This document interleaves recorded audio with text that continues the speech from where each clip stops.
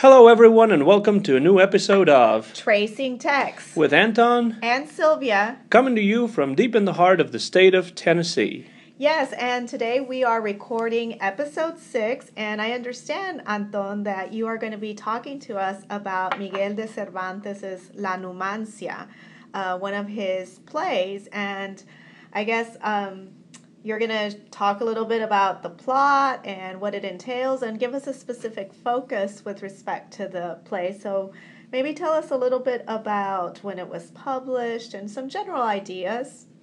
Yes, Sylvia, what I'm going to be talking about today, what we're going to be discussing is, as you said, the play La Numancia, which Cervantes published or wrote around the mid-1580s. So in the early part of his literary career, some 20 years or so before he published Don Quixote, which is obviously his biggest and most important, most popular work. Cervantes always wanted to be a playwright, and this is an example of his playwriting. Unfortunately, he was never a very successful playwright in his time for different reasons.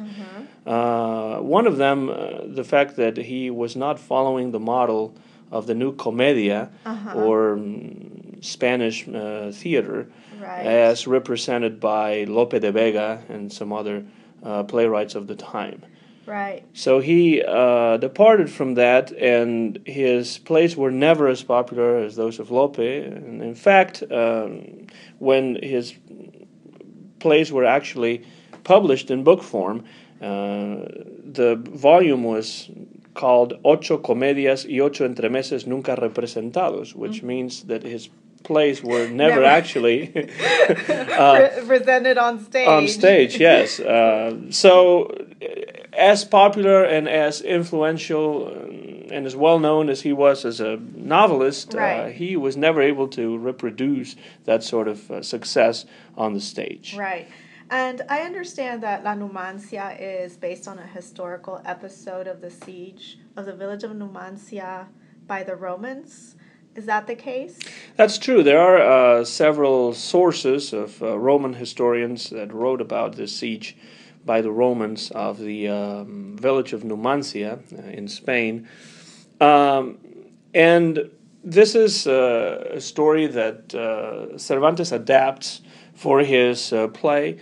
And actually, it's quite interesting that Cervantes is presenting a story which is actually a tragedy. Right. But he is departing from the usual parameters of the tragedy as from an Aristotelian from the Aristotelian point of view, from going back to classical times. So for our listeners, what would be an Aristotelian point of view, like compared to what Cervantes does? Yes, one of the important things that Cervantes does in this play is that he makes the play absolutely secular. Okay. And so the gods have no role within the play. They have no bearing on the plot, which is something that was very common, a main feature of the classical tragedy. Also, we don't find actually a hero in this tragedy by Cervantes. We have a whole town, a whole village that is sort of like the collective character. That is the main focus of the play.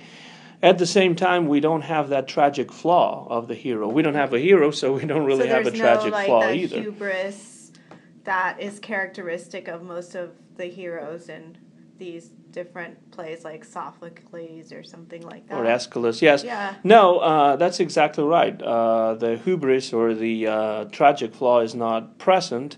And really, the tragedy is not brought about by fate. It is not brought about by the presence of any kind of god.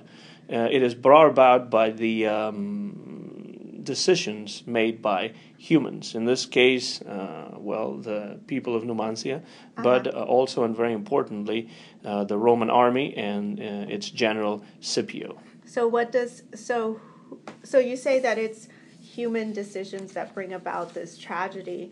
Can you give us some context as to actually what's going on here?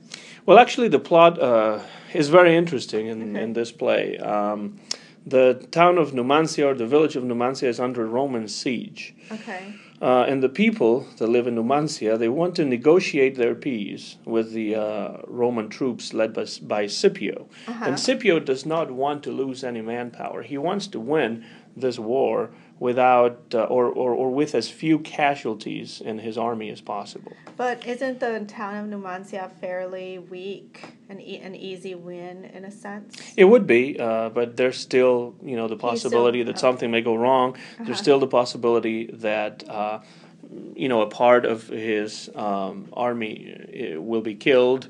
Right. And so he decides to besiege the city, to set up a siege around the city, and let the people living in the village of Numancia, the Numancians, starve to death, basically. But if the Numancians didn't they send an emissary to try to negotiate the peace? Why doesn't Scipio accept this, agreement? Then he wouldn't have any casualties. That's true. The Numancians, they send an emissary to talk to Scipio and to negotiate the peace. But Scipio wants a victory. He doesn't want a settlement. Okay. And so he decides to win by starving the population of Numancia to death by means of this siege. Okay. And actually, this brings about a problem for or it causes a problem for the people in Numancia, because, of course, if they face the Roman army, they're all going to be killed. Right. They're going to lose because they just don't have the power to face the Roman army. So at that point, they are at a crossroads. What should we do? And interestingly enough, the women in Numancia come up with the solution, or a solution, I guess, in quotation marks, right, because the best outcome possible, in a sense that I guess they can, and from their point of view, the only way out. And that idea that they have is mass suicide. Right. The whole city is going. The whole people living in the village, they're going to kill themselves, and they're going to destroy absolutely all their properties, so that the Romans will not have any. They cannot take any spoils back home from this battle against the Numancians. And how is that? I guess, since the women decide on this course of action, why do you think the women prefer this over being killed during a battle? Because they're going to die anyway. Well, the women know that their men are going to die. Okay. But not necessarily themselves. And so the problem is, after they lose the battle, the women will be taken as part of the spoils of war by the Romans, and very likely raped or enslaved, or something terrible would happen to them. And so they say, well, the men are going to go out there, they're going to be heroes, they're going to die, but what about us? Right. We stay in here, the battle is lost, and then the Romans are simply going to come in, and they're going to take us away and do whatever they will with us. And we don't want this. And so one interesting thing of this play, which I think is something that you might be interested in fact, is women and men appear at the same level in this play. And it's interesting because obviously in the 16th, 17th century, this was not the case. If you read the literature of the 16th, 17th century, you will very seldom find this sort of situation. And actually, that course of action that the women decide upon is what the Numancians decide to do, actually. And indeed, throughout the play, they're going to take certain steps towards this mass suicide that happens throughout the play. So, in a sense, this allows them to have a more dignified or a way to not be debased in any sort of way. And that's exactly what it is. There's a certain kind of dignity Right. in what they do, and it's really in their minds. This is the only way out that is possible, because the alternative is not a very good one, Right. to put it mildly. You're listening to Tracing Texts here with Anton. And Sylvia. And we're talking about Cervantes and his play La Numancia, which is not one of the most famous works by Cervantes, but in my opinion, one of the most fascinating. Right. So, what else can you tell us about this play? You talk about how, in terms of gender, there's not a lot of hierarchical difference between men and women. What about social class? And that's exactly the same situation. There are certain warriors within the village of Numancia that are more important than others, and some of them we know by name, some of them we don't know by name. But and of course there's also priests, but one gets the sense that there's not a huge distinction of social class within this village of Numancia, which is in stark contrast, of course, with the Roman army. Yeah, the Roman army on the one hand, and also the society of Spain in the 16th and 17th century, in the golden age of Spain. Right. Okay. And so it is in many ways. This is interesting. We know, as I said, some of them by name, but many of them we don't really know by name. And what Cervantes is doing here, he's creating a collective character, which is one way to depart from the classical principle of the tragedy as laid out by Aristotle, and do something different, do something new, do something more modern. Right. And this is precisely what Cervantes does, not just by portraying this relationship between men and women pretty much on the same level, or this lack of social class distinctions, but also, and more importantly, I think, the treatment of religion that Cervantes does within this play La Numancia. So you say that the gods really don't interfere as much, and that when there is some sort of religion displayed, like you said, some rituals or some. Just to clarify, since I'm not as familiar with the play, is it would you say like a Greco-Latin type of pagan religion, I guess, that is portrayed in the play, not Catholicism, right? No, there's it's definitely not a Catholic view of religion, but it is religion nonetheless. And so when you talk about religion in the 16th century and the 17th century... It's going to be a reference to the church nonetheless. Yes, there's always going to be that connection, right? And it's a very bold thing to do, really, on the part of Cervantes, to present a tragedy in which there is no room for God. There is no room for religion. There's no room for any sort of church. Very interestingly, at the beginning of the play, Scipio, the Roman general, says to his troops, "Each man makes his own destiny. Fate has no role here," which already sets us up, or sets the play up, to go towards this this situation where religion and the gods will not be an important part of this play.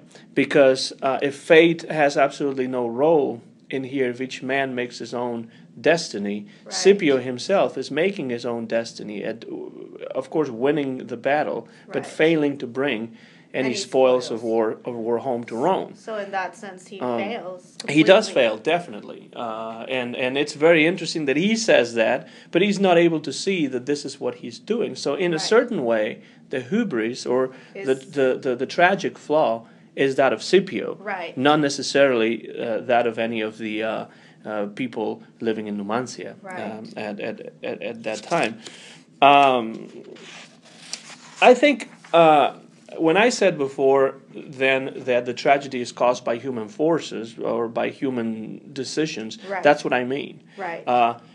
Scipio makes the decision of not settling for some sort of peace treaties, Right. with the Numancians, right?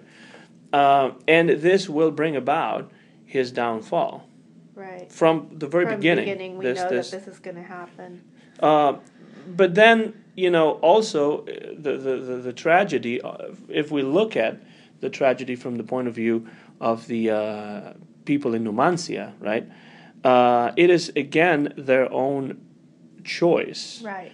To kill themselves. This mass suicide is their own choice to avoid a worse situation later on when they lose the war. Basically, the idea is in a situation like this, where we are besieged by the Romans, where we have no chance of winning, we are going to be killed, and our kids may be enslaved, and our women raped, or taken to Rome to serve as slaves as well, Right. of different kinds. It's better to just die. It's better to end our lives. Now, ultimately, this is it's a collective suicide. So, considering the time period in which this play is written, how is that perceived by the church, or would there be any repercussions with Cervantes writing a play like this? And this is precisely, Sylvia, where the boldness of Cervantes comes in, because the Council of Trent at the time had expressly forbidden any sort of suicide in literature. Oh. Now, the reasoning behind this, it may sound strange from our point of view right now in the 21st century. Who knows, because... Right? This is something that's right, but it is something that in the 21st century sounds strange. Like, why would they forbid this? Right. But the reasoning behind this decree by the Council of Trent was, if people were reading about certain things, like suicide, for example, they would be maybe more prone to committing suicide themselves. Right. And so in order to avoid this, there's this express,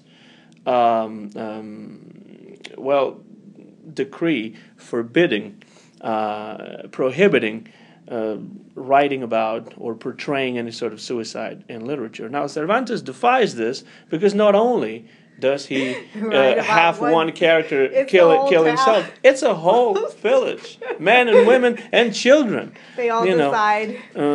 So, once again, when we think of Cervantes as a modern writer, this is precisely what we're talking about. One might think, is Cervantes is it possible that Cervantes in any way is overrated in the history of literature? My answer would be no, because he's constantly defying authority. He's constantly writing about things that sound incredibly modern. Right. Because they are incredibly modern. Right. They're just not in line with the time where he lived. I don't know if he would be in line with the time that we live now ourselves, but he definitely is ahead of his time. That's at the for time sure. Period. And in this case, in the case of presenting this mass suicide, it is an incredible way to defy the norm. And there's a certain sort of theme with suicide in the literature of Cervantes. Because in his first novel, La Galatea, which was published in 1585, just around the same time as he was writing this Numancia, this play, there is a shepherd who actually kills himself at the very beginning of the book.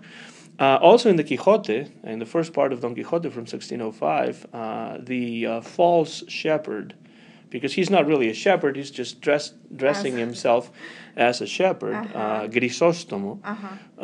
He also kills himself. He commits suicide because he's not accepted. He's scorned by this woman, Marcela.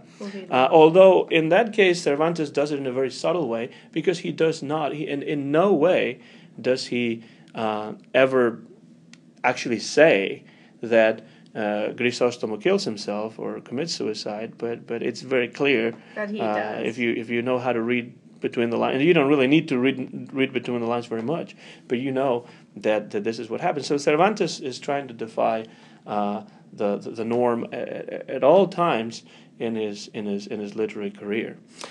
You're listening to Tracing Texts with Sylvia and with Anton, and we're talking about a play that I really like and that I have read many times and that I really recommend people out there read. I'm sure it is translated into English as all the other works of Cervantes have been. It's called La Numancia from the 1580s. And, really, one of the things that is interesting in the portrayal of religion in this play, Sylvia, is that there is a certain mocking tone that is applied to any religious ceremonies that appear within the play.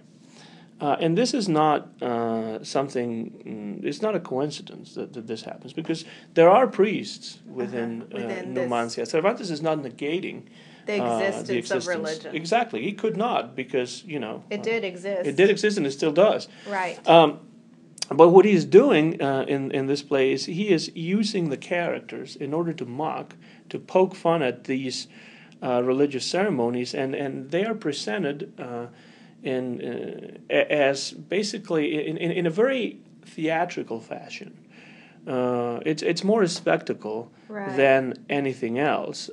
Some of the characters make deriding remarks about the clothes that the priests are wearing. They talk about religion as spectacle themselves, and it becomes very clear that religion does not have any bearing on the outcome of this play, on the plot of this play. But more importantly, religion is not even something that gives any kind of hope to these characters. Now, you say religion doesn't have any hope. How does the play end in the sense? We know that obviously they all died, all the villagers in Numancia. But how is there some sort of text that gives us a way of understanding Numancia? Like, what do we see them as heroes, as martyrs? Tell me about that. Well, critics have those critics that have been writing about this play over the decades. A lot of them see this play as an example of Cervantes' nationalism, Spanish nationalism, which to me is a mistake, because nationalism is too narrow, or has too narrow a scope to really understand this play in a correct way. Cervantes here is not presenting the Numancians as national heroes, but is using the Numancians as a vehicle to present this very secularized view of tragedy that he is interested in portraying and creating. Well, I have a question. How do you understand nationalism? Because that was something that, for example, when you talk about how women are at the same level as men, and I've read several articles in which the idea of nation, although we talk about like borders and this and that when we talk about nation states, in fact it's women who carry the idea of nation, because they're the ones who pass on, language and give customs and all of those things that give us the identity, a national identity. So, I mean... Well, I'm talking about nationalism in this case in a political sense. Cervantes is not trying to present the Numancians as Spanish heroes against the Romans. This is not a nationalistic text in any way, because Cervantes knows that people don't really have an identity. What people have is personality. This idea of national identity would not be something that Cervantes would accept very easily, and we see that in the Quixote as well. And we're talking about a man who fought for his country, but was never really rewarded for pretty much anything that he did. So in a way, for it's Spain. A critique. Yes, I would say so. But the thing is, the critics think, or some critics have written about this play from a nationalistic point of view. Cervantes is really hailing these Spanish heroes who resisted the Romans. They didn't really resist the Romans, if you know.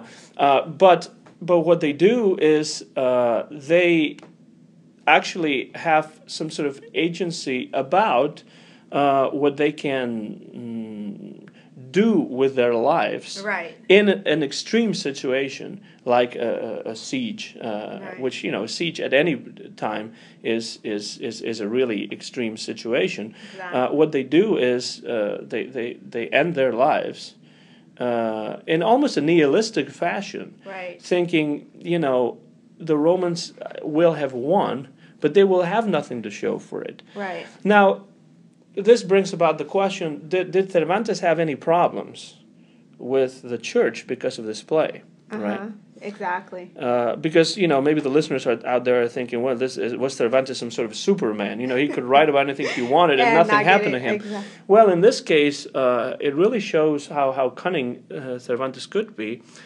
He's using a historical episode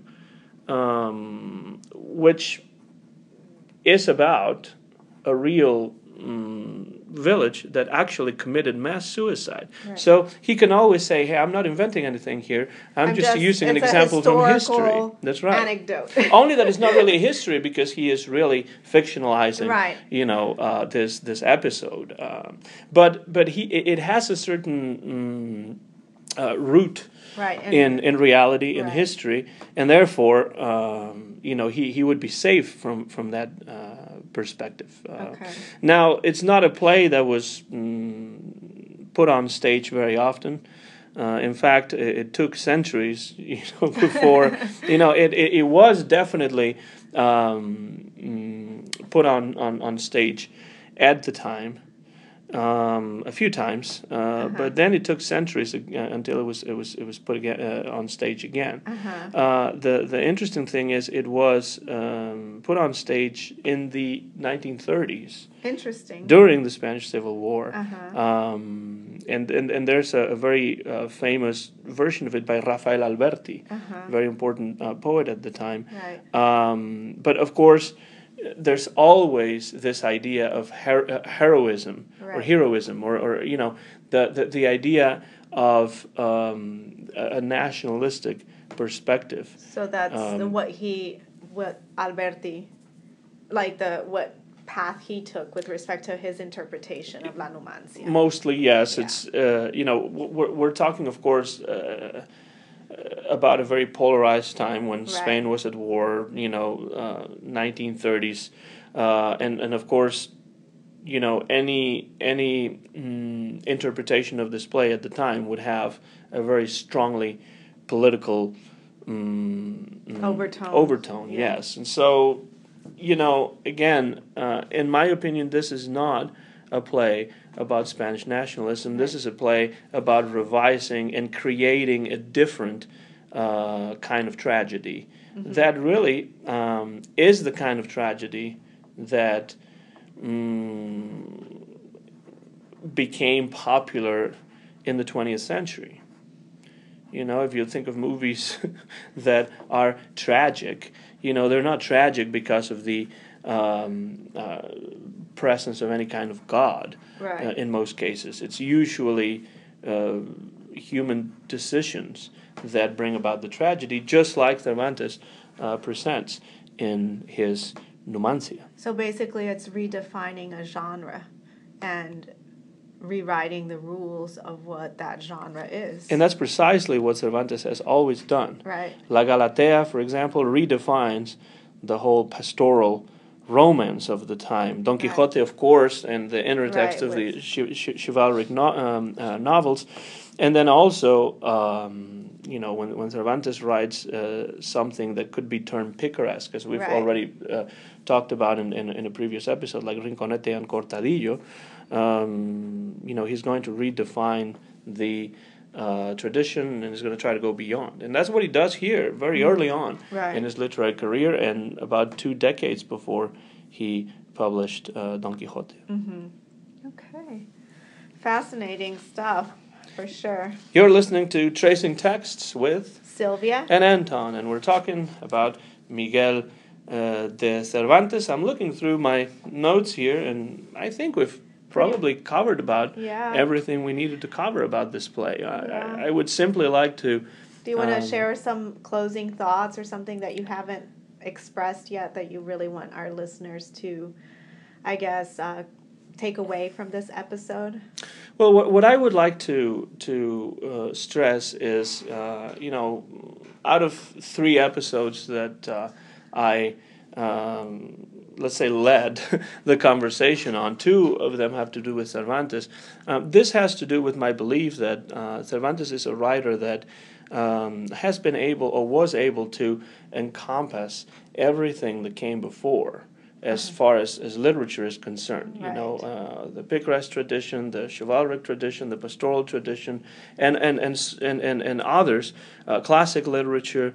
He's been able to kind of bring all of that together in his literature, while at the same time pointing at things to come. Right. If you read the Quixote, for example, it's very clear that a lot of what came before, but also a lot of what would come afterwards, is already contained in there. Right. And that is why I feel like Cervantes is such interesting and such an important writer. I'm not discovering anything by saying this, but it's the way I've always felt about Cervantes, and I don't feel that way about many other writers for some reason. And so that's the reason why I'm so interested in the works of Cervantes. He's not the only writer I'm interested in by any means, but he is the one to whom I always come back. And every time I read La Numancia, which is not very long, really, and you can read it maybe in an afternoon, I always find something different, something new. And the idea of the secular tragedy that he is putting forth in this play, and that at the time did not find any success, but later on would become very important, is really one of the most amazing things that Cervantes ever produced. So I really recommend that anyone out there, if you get a chance to read La Numancia, give it a try, and I think you'll be able to see a lot of this. You'll be able to enjoy the play, and the play, just like all the other works by Cervantes, will be a literary work that will make you think about our reality these days in a different way, which I think it's something we all need to do. Is La Numancia translated into English? I believe so. Now, I'm not totally sure. I can't give you really an edition that I can think of off the top of my head, but I am sure that there is an edition out there. I read it in Spanish, but I know that pretty much all the other works by Cervantes have been translated into English, so I would be very surprised if there isn't a version in English of this play. Interesting. Well, that's good to know. And so our listeners could hopefully also read La Numancia. Now, Sylvia, you were talking to me before we began this episode, and you were telling me about what you're thinking about working on for the next episode of Tracing Text coming up next month. Well, I've been on this femme fatale kick. It started with the introduction of what the femme fatale is. Then we went into a short story by Amparo Davila in our last episode. And I'm going to explore a similar topic, but in this case we're going to be focusing on Elena Garro's Los Recuerdos del Porvenir, or the Remembrances of Things to Come, which is a novel, and Elena Garro is a Mexican writer. So that's what I'm going to be focusing on for the next episode. So we're not changing the scope because, you're still thinking... You like Cervantes, I like the femme fatale. Yeah, sure. And I'm in certain ways... in many ways, attracted by that sort of theme, myself. But the scope is not changed. What we change is the material. The material. And we've been dealing with a different time period today. We'll go back to a more recent literature. Right. It's going to be it's written in the early '60s, but it deals during the Cristero War, right after the Mexican Revolution, but it's also a period of war and turmoil in Mexico. Well, we'll be looking forward to that, Sylvia. The Remembrance of Things to Come by Right. Elena Garro from Mexico. That'll be our next episode of Tracing Texts. And of course, as always, we're going to be making this episode available on iTunes, which you can download and subscribe. And you also put it on YouTube. Yes, I usually make it available on YouTube as well, so you can go to And YouTube. There's and Podomatic, we have it through that's right. Podomatic. So there are many ways to access the show. And we also have our email address, Which you can send comments or questions, suggestions, and our email address is tracingtext@gmail.com. That's TRACING TEXTS@gmail.com. I was like, where am I? The spelling. Felt like I was at the spelling bee I contest know. there, and you were not sure about it. Because you can't go back, and you no spaces or anything spaces, there. tracing text. Yeah. Okay, we're always happy to hear from our listeners, and hope that you have enjoyed all the different episodes that we have recorded so far. And next month we'll have another one, this time led by Sylvia. And, hope that'll be interesting as well to everybody out there. For now, this is all from us, from Anton. And Sylvia. This has been Tracing Texts, live from deep in the heart of the state of Tennessee. Thank you very much, and we'll be back next month.